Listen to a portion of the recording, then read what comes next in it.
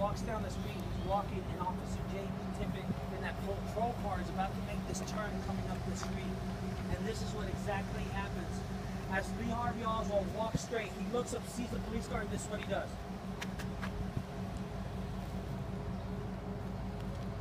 That right there was enough evidence, guys, for that officer to come up and stop him. Why did he turn around?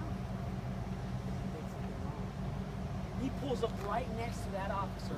I mean, that officer pulls up right next to Lee Harvey Oswald, rolls down the window and says, "Come here."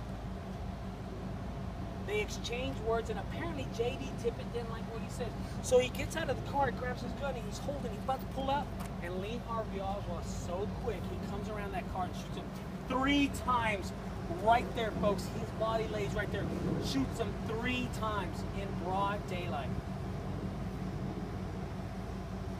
Lee Harvey Oswald walks away. He doesn't run. He walks away, stops, comes back, goes around the car, and puts one more in his head just to be sure. Cold-blooded, huh, guys? Let me tell you what happened to Hidalgo. That taxi driver is actually right here.